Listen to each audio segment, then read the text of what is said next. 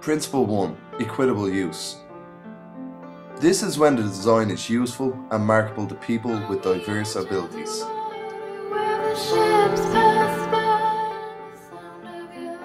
Provide the same means of use for all users, identical whenever possible. Avoid segregating or stigmatizing any users.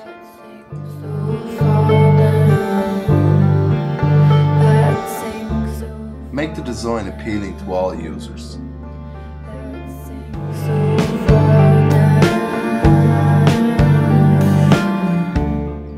Principle 2. Flexibility. This is when the design accommodates a wide range of individual preference and abilities.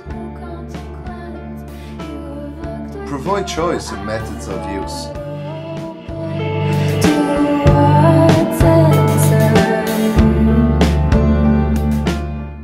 Accommodate right or left-handed access and use.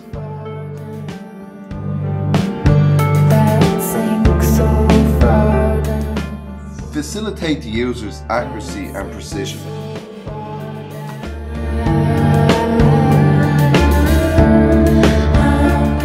Principle 3. Simple and intuitive.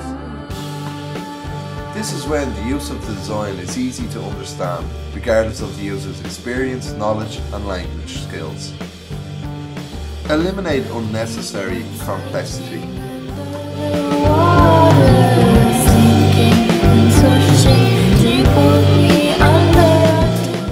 Accommodate a wide range.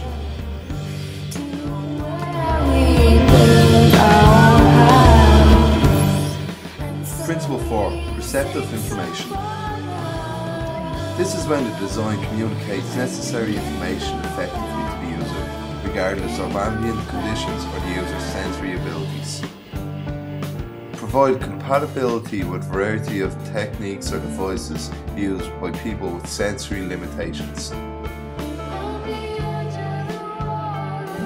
Maximize legibility of essential information.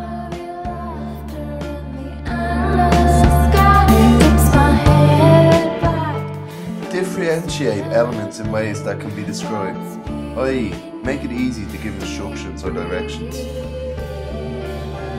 Principle 5. Tolerance of error. This is when the design minimizes hazards and the adverse consequences of accidental or unattended actions. Provide fail-safe features.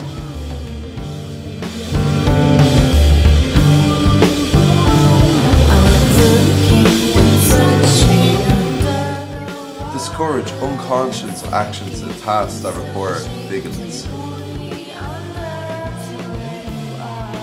Principle 6. Low physical effect. This is when the design can be used efficiently and comfortably and with a minimum of playtime.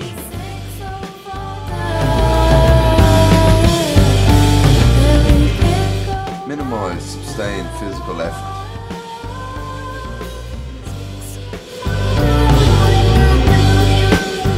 Minimize repetitive actions.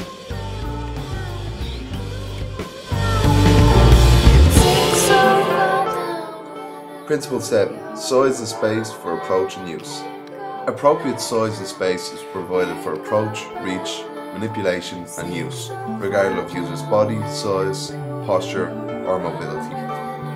Provide adequate space for the use of assistive devices or personal assistants. Make reach to all components comfortable for any seated or standing user.